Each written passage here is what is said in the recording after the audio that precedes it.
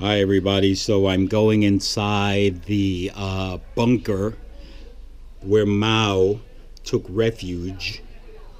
This is the bunker where Mao took refuge back in 1949.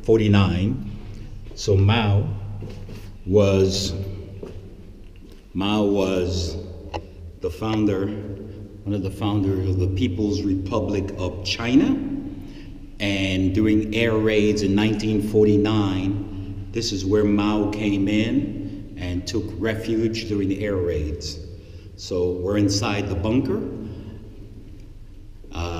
Right on this property is where Chu Enlai, Mao, and some other communist leaders lived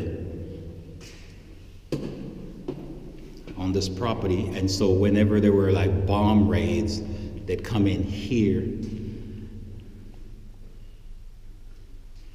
So let's see here. Let's keep going. Amazing.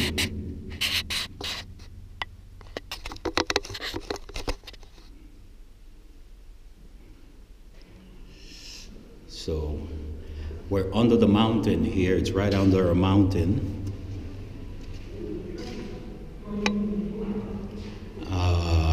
Here on this property here at the Fragrant Hills. And it's not very big. It's actually a small bunker just dug right under, and I'm out. See how quick that was? I'm out. So this is the exit right here, or the entrance to the bunker. And so it's looking up the mountain up there. Looking up the mountain. And it's dug deep right under the mountain. So that bunker with trees and stuff like that. Interesting, no? And then again, it just kind of goes one way and comes in the other. And it was a way where the communist regime, the People's Republic of China, was born in 1949.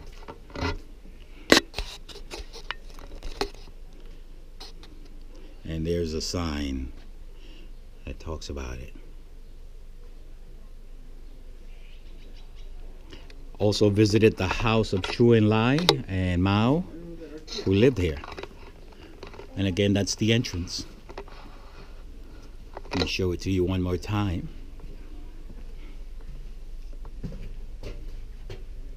The entrance here to the bunker. This bunker.